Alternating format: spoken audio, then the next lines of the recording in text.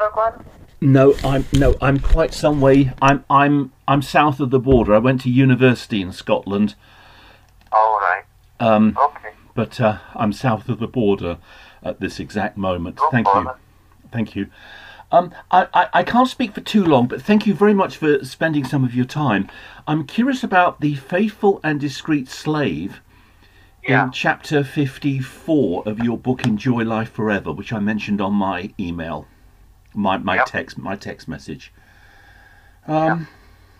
I've got it in front of me. I've got the chapter open. So you've been reading through the first paragraph there. Jesus is the head of the Christian congregation. Have you got the book in front of you? Yes, that's right. Yes. Yeah. It says, today, from his position in heaven, Jesus directs his followers on earth by means of a faithful and discreet slave. And it takes us to Matthew 24:45. Yes. Having received an appointment from Jesus himself, the slave would have a certain amount of authority, but would remain a slave of Christ and serve Christ's brothers. So the question it poses is, who is that slave, and how does the slave care for us? So are you quite happy with what's said there? Well, I think that Jesus was answering a question about the destruction of the temple and the end of the age at his return. The disciples mistakenly thought that the events would be It was synonymous, going to happen then, yeah. but they're not. The temple was destroyed in AD 70. The second coming of Christ hasn't happened yet. Jesus then Okay. warns people to pay attention. Don't be asleep, be awake, be waiting for these things to come about when they do happen. So when you come to Matthew 24:45, it's surely, wouldn't it be a little parable which contrasts people who are not attentive, who haven't stayed awake waiting for the master's return, which he's just been telling them about in the previous 30 verses. And it's a contrast between verse 25, the faithful servant, and verse 48, I think it is, the unfaithful servant. Yeah, verse 48, but if that evil servant says in his heart, my master is delaying his coming. And he then goes on in the next chapter to give the parable of the foolish and the wise virgins and the parable of the talents. And this is all about the same thing. It's about taking heed to what Jesus has said at the start of Matthew 24. I don't think Jesus's hearers would have automatically thought, when they heard him talk about the parable of the faithful and wise servant and the evil servant, I don't think they would have thought, oh, Jesus is talking about a group of old men who are going to sit around a table in New York State in 2,000 years' time. Okay.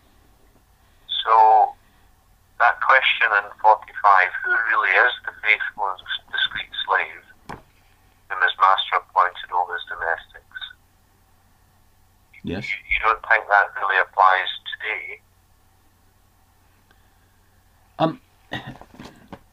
You think that's a significant question that Christians need to answer? No. Or need to come to a conclusion on? No.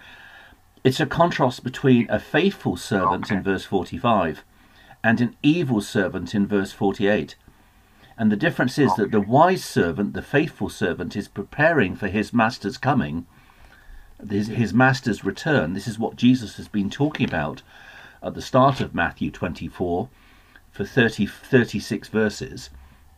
He's been talking about the destruction of the temple and the sign of the destruction of the temple and the end of the age, which will be synonymous with his second coming, and the sign of the end of the age. And he's saying, be attentive, be Christians who are waiting for these things to happen, and be attentive, be about your master's business. Don't be an evil, lazy servant. Be a faithful servant, a wise servant, who's waiting for these things to happen. Then in Matthew 25, he gives us the parable of the wise and foolish virgins, which is exactly the same thing repeated. Pay attention, be waiting for your master's return. Yeah, be spiritual. And then the parable of the talents, right? Okay. And then So the parable you of the don't talents. think that's, This has got you nothing. don't think that's really asking who would be being used by that's what it's talking about. I don't think it's got any relevance to the year 2022 and old men living in New York State. Okay. I mean... So your question about understanding... What I think you... Understanding, the prophecy, year 1919. Yes. This is this culminates in the end of a time of cleansing and sifting, and sees the appointment of the face of the street slave. So that's not really a question. Well, you claim that a faithful and wise servant, which is a body of men or leaders of a religious group, were appointed in the year 1919. Have I got that right? Well, there was many at that time from the late 1880s who were very aware of Christ's return, and the scriptures allude to that salvation. But who would be appointed? Who would care for the master's belongings on earth at that time? So to understand that, we need to go to references in Revelation chapter 11 and also Malachi 3. Do you want to go to Revelation 11? Because I'm curious as to how this 1919 date is calculated. Thank you. Would you say, Robert, that you're searching for the truth? Oh, yes. Yes. You are? Yes. Because that's, I suppose that's maybe the most important question, isn't it? I'm sure you'd agree. Well, I've taken the trouble to read part of your book. I haven't read the whole book, but I've read parts of the book. Yeah, Revelation 11,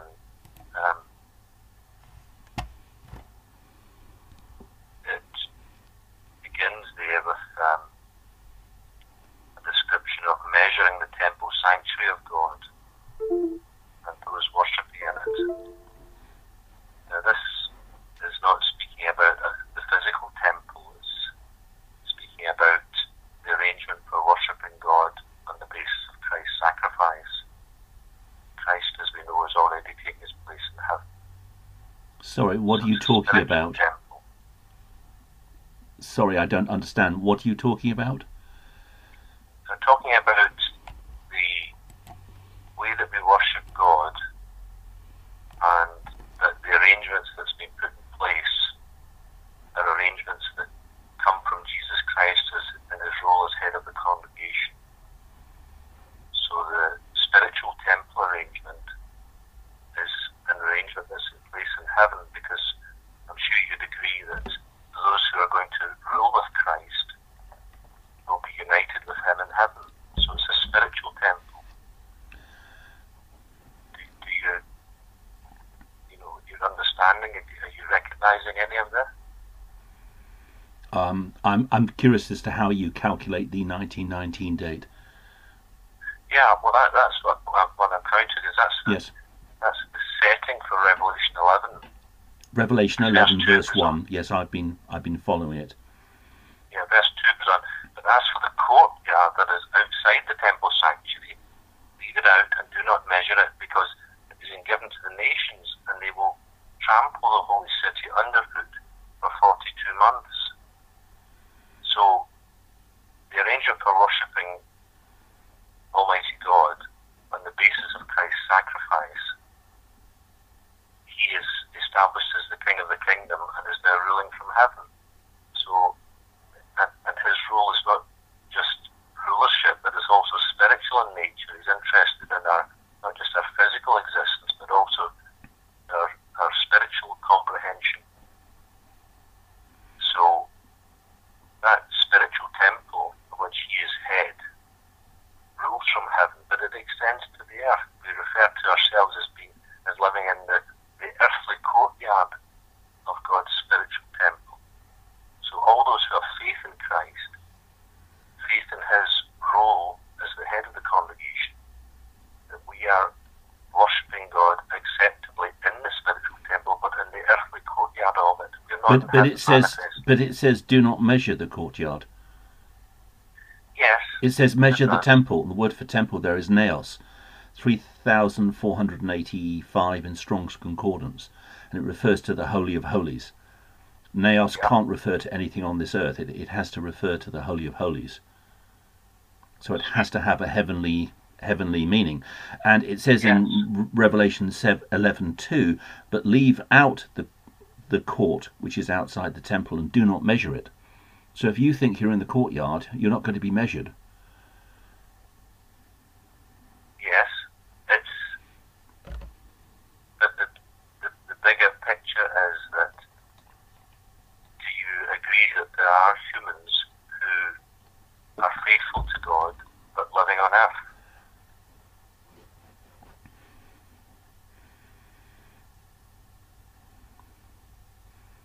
Well, it's a bit of a silly question, because obviously Christ has always had faithful Christians living on earth, hasn't he? Since his death, burial and resurrection, there have always been a remnant. There has always been a small group of people who are faithful to him here on earth. How do you get from 1914 to 1919? Thank you. Well, this is in verse 2 it speaks about this period, 42 months, and then in verse 3, 1,260 days. So the period of time from the end of the Gentile times in October of 1914, this period of time when there would be a sifting or a cleansing, that's referred to in Malachi chapter 3. So that at that time, God's people on earth, there was a period when there was still some remnants of false worship involved in their worship that had to be cleansed out of the arrangement. You mean like the claim that the Pope is the Archangel Michael? That was taught in the Finnish Mystery. I've got a copy of the Finnish Mystery. I bought it from a book dealer, and the Finnish Mystery says that the Pope is the Archangel Michael. That's, I think it's page 188. I can try and find out for you. So I get. You seem to be putting a lot of emphasis into studying things to reject the teachings of Jehovah's Witnesses. No. This is what they taught as the truth at the time. They taught that the Pope was the Archangel Michael. Okay. So is this? Do you want to talk about that, or do you want to talk about the understanding that we have at the moment? They taught that the Pope was the Archangel Michael. It is page 188 of the Finnish Mystery, also known as Studies in the Scripture, Volume 7. They taught that for many years after 1919. So why didn't Jesus recognise and then cleanse that from the society? If it's well, it was cleansed. That's not a current teaching. And not today, not in the year 2022. I'm sure you'd agree. Proverbs 4:18 speaks about the light getting brighter as the day gets firmly established. It's the path of the righteous. We're not saying that it's infallible what's been said in the past.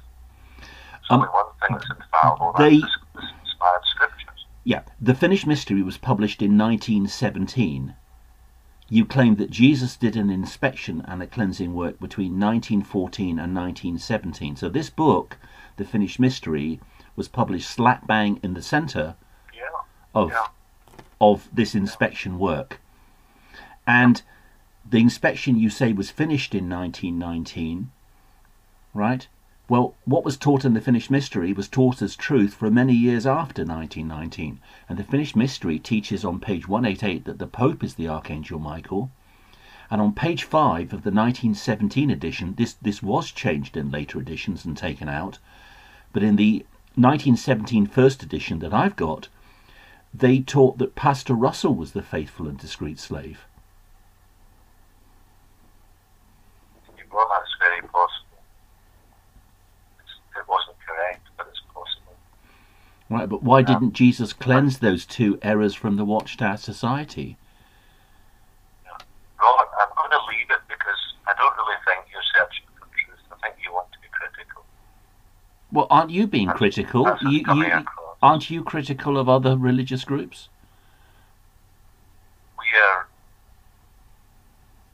We go by what the scripture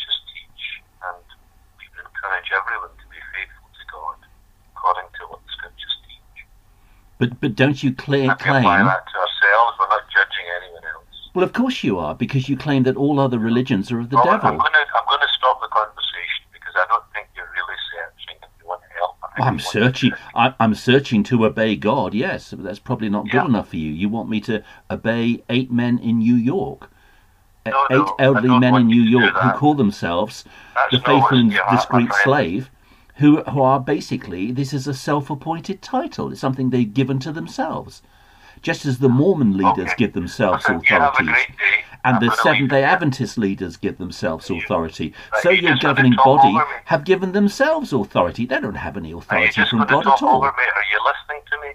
Go on. I'm saying, let's just leave it there. Okay? Thanks for your call. Bye-bye. Bye-bye.